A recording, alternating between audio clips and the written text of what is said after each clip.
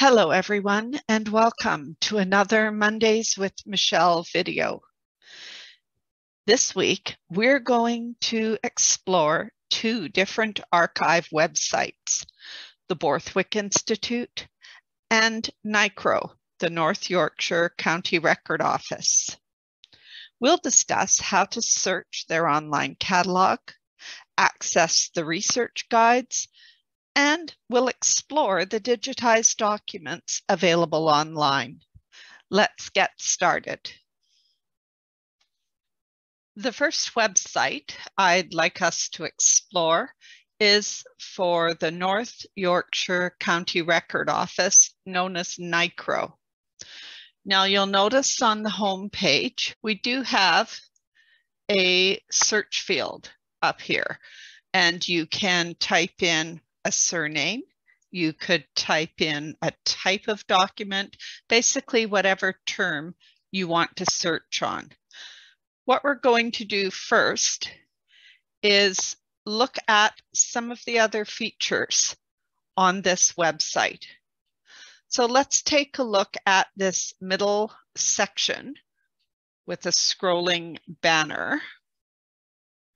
And let's click on this option that says Search the Online Catalog, a digital guide to our collections. So if I click on that, I'm taken to this welcome page. And one of the things I'd like you to notice is this page, and I'll just make the screen a little bit bigger here if I can. There. Let's make the text easier to read. This page has all types of guides to the information in their collections. And I would strongly recommend that you spend some time exploring what they offer. And these are all PDF documents.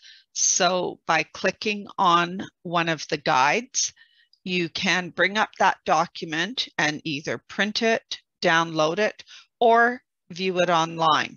And if you take a look, there is quite a variety of topics covered.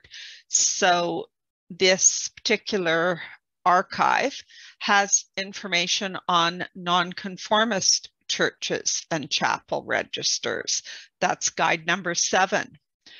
They have all kinds of parish registers, census, land tax, tithe, and enclosure award records. That's guide number 2. To give you some idea of what a few of the guides look like, this is guide number 7, the list of nonconformist church and chapel registers. So this document, if we page through it, and again, it's got a key that explains the abbreviations used. This is listing alphabetically all of the chapels and the particular records that are available at NICRO. Similarly, if I go to the next example, guide number 2 is the parish registers, census returns, land tax, tithe, and enclosure awards. It also has a key to the abbreviations used. It's sorted by place, and they've set it up in columns indicating for each place which pieces of information are available and the date ranges. Now, you'll notice most of the screens on this website have a quick catalog search field at the top right of the page, this field here. So at any point, you can search either by surname, by topic, by place name, and it will give you a list of items that match your search criteria. So for example, if I want to see whether they have anything for my Renton ancestors. I could just type in the surname and click Quick Catalog Search. And you will notice I'm getting a list of items. It's displaying the first 5 of 14.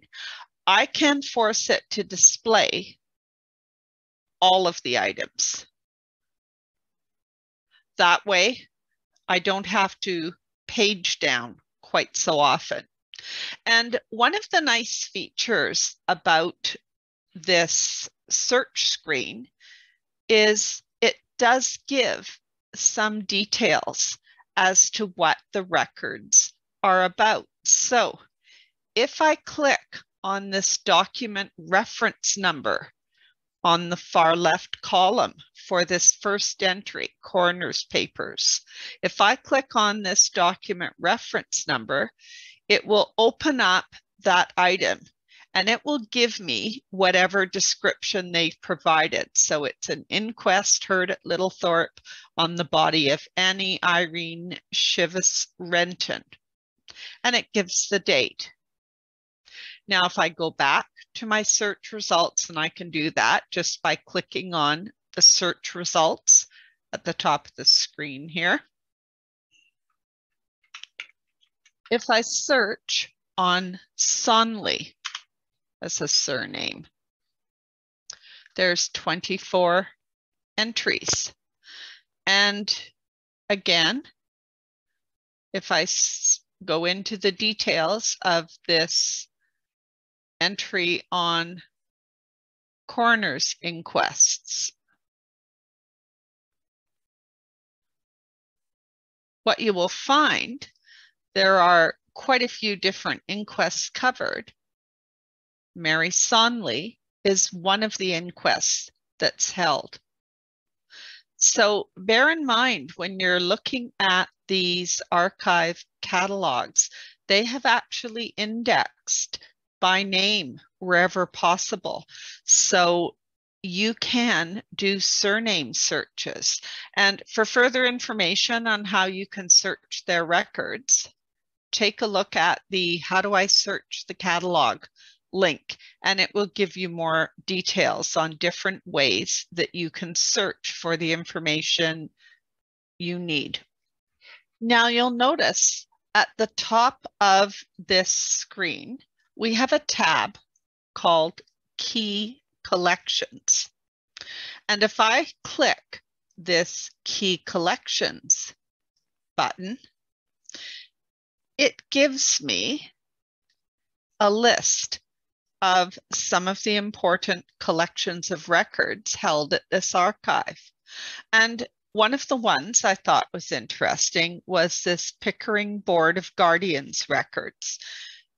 Now, the Board of Guardians records, that's your poor law records, the workhouse information. So what I thought was interesting is they say they hold records for 25 other Board of Guardians in North Yorkshire. So what you can do is search in the quick catalog search. Let's search on Board of Guardians and see which other boards show up.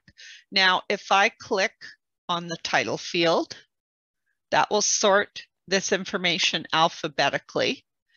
You notice there are 106 entries. And if I take a look at the names, we've got the Aysgarth Board of Guardians, we've got Bedale, we have Bishopthorpe, Clapham,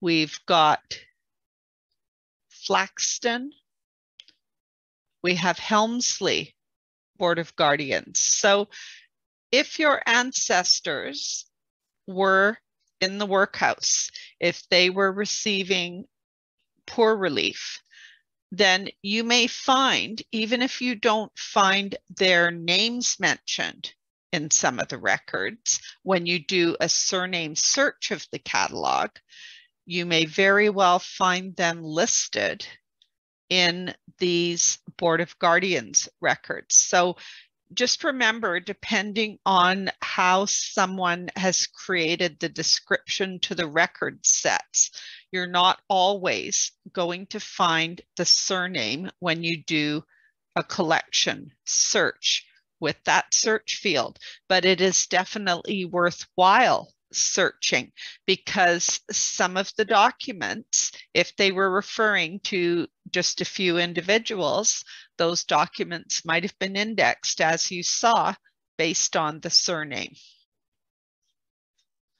Now, there is another area of the website I'd like us to look at, and the quickest way to get back to that home page for the website is to go into Useful Links and click on North Yorkshire County Record Office.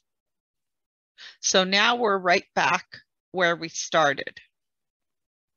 And if we take a look at some of these links at the bottom of the screen, you'll see one that's called Record Office Projects and Events. And we're going to click on that.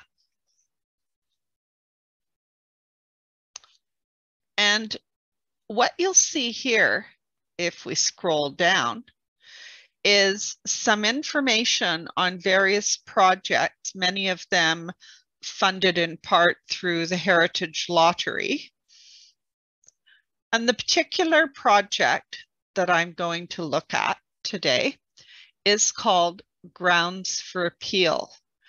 And this is a project that involved 6,000 appeal papers of men who wished to defer their military service or who conscientiously objected. So this project involved digitizing a lot of this paperwork and making it widely available. So there is a blog, there is a Flickr album with some photos. So let's take a look at the blog page first. So this gives quite a bit of information about the project. It also has some biographical information on particular individuals whose documents were in that collection. If you click the About link, it will give you some background on the project. Basically, their funding allowed them to start summarizing, listing, and digitizing case papers. So they do have the summaries available on their online catalog, and their blog posts show the research results for some of these individuals.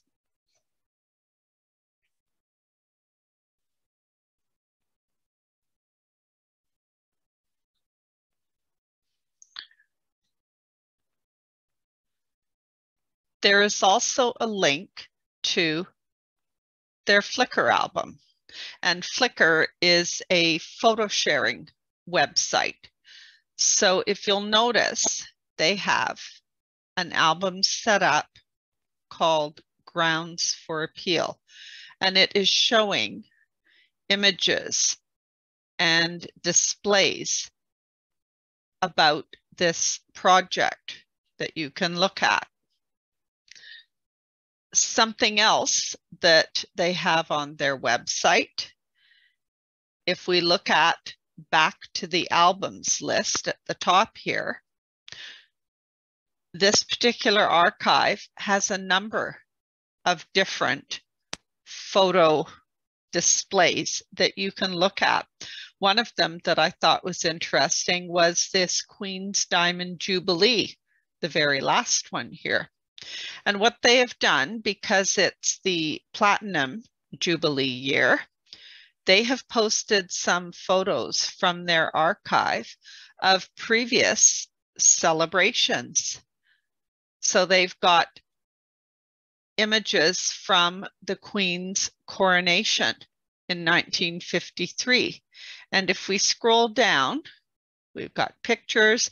There is a souvenir program from Helmsley for the coronation celebration.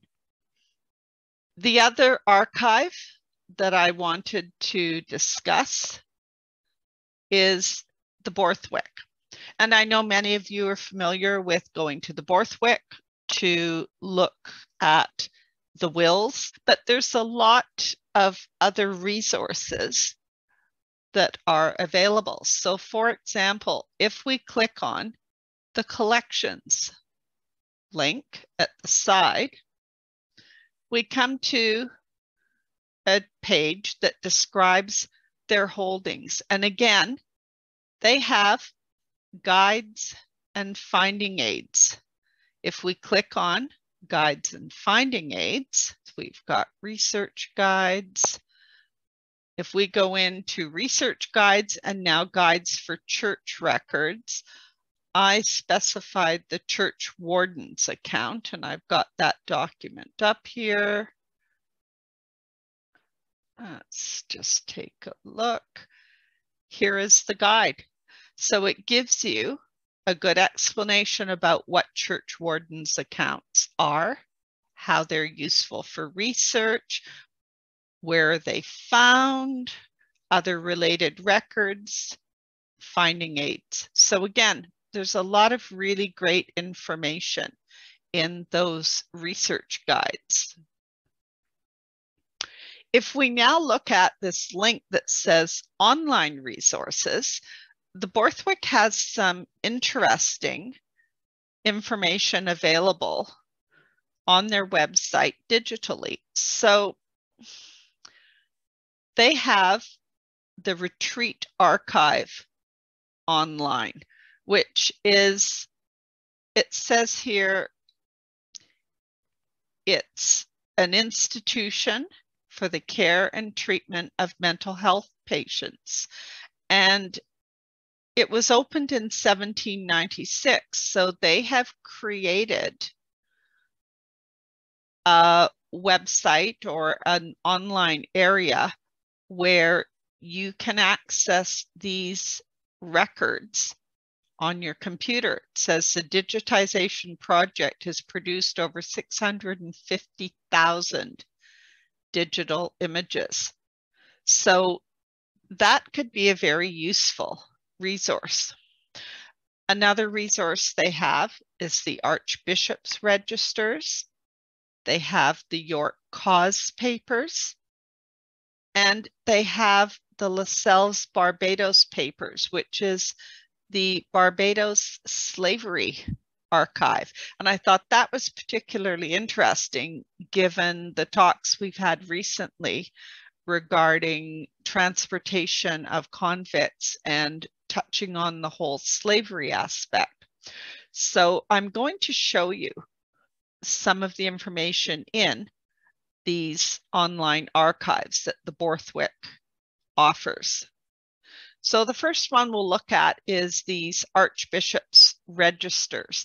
And as you can see, if we had clicked on the Archbishop's Registers option, we'd go to this particular page.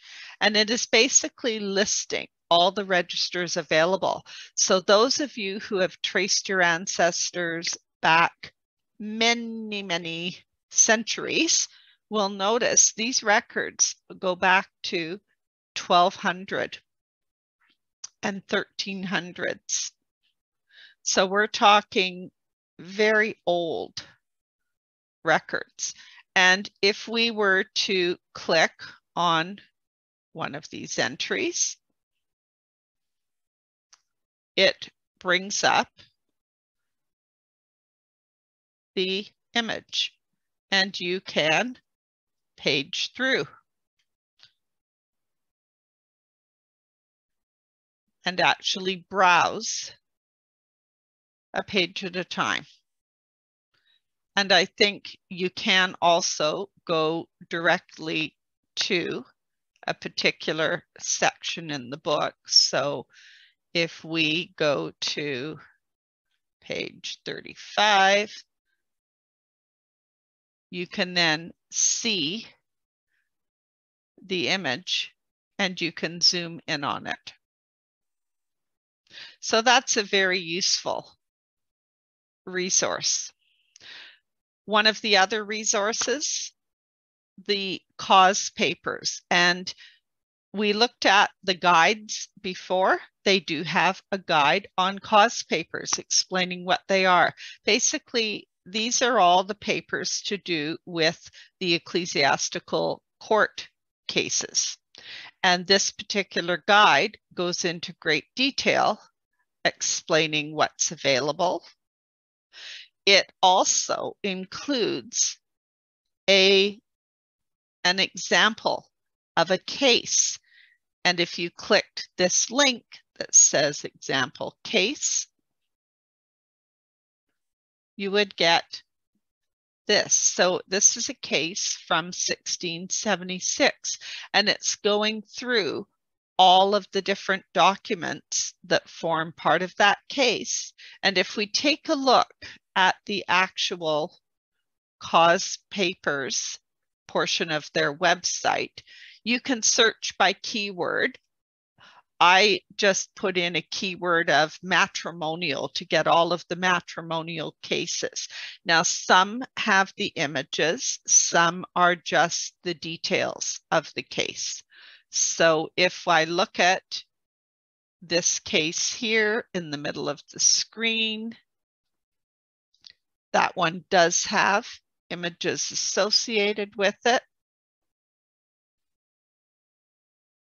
And sometimes it will give you a summary of the case, but in this instance, it would just be looking at the actual document. And I can look at it full screen and click on the images to see the details and read about this particular case. And as you can see, there is a lot of information available about this particular case in the ecclesiastical courts. So I mentioned the Lascelles Slavery Archive. This particular one, as I said, I found quite interesting. And again, it has a search screen. So if we scroll down here, these are the kinds of entries. What you're seeing here is entries I had filtered on types of documents relating to the bills of sale. So the slave sales and exchanges. And if I search on that, this is what I've got. So these documents would actually describe the sale of the slaves. And to see the images, if I now click on images and transcriptions, I now have the option to view that image or the transcript. So if I click on this first item, I do have images. Now, because my guess is they were probably using flash technology, which is no longer supported, so you're not able to see that larger view. However, they have provided a transcript. And if we look at the transcript, it's saying this document is basically giving the 3 mulatto slaves, and it names the slaves. And it's saying it's affecting not just these 3 slaves, but any children that those slaves might have in the future. and it is giving them to one of his relatives. It says the slaves are granted to Richard Harding, his heirs, and assigns. So these documents can again provide quite a bit of information about both the people who owned the plantations where these slaves lived.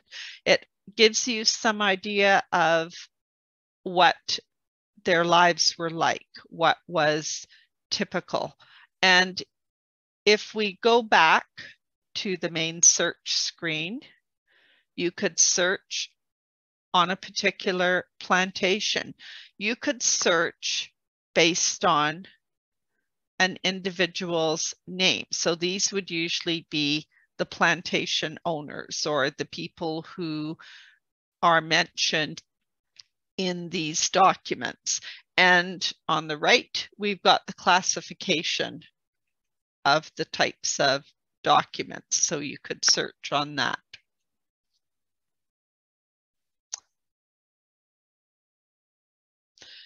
And the last thing I wanted to mention, they also have the York Digital Library.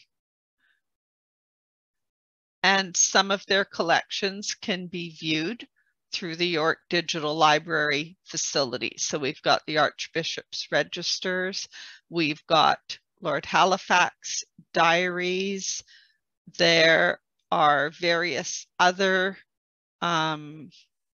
document collections that might be of interest. So again, I would encourage you, for those archives that you are used to physically visiting, take a look at their website, because many of these archives have been digitizing some of their records in the last 3 or 4 years and making more of these collections available online. I hope you enjoyed learning more about what each of these archives has to offer. There is a handout for this week's video. You'll find the link in the video description at the bottom of your screen. Thanks for watching.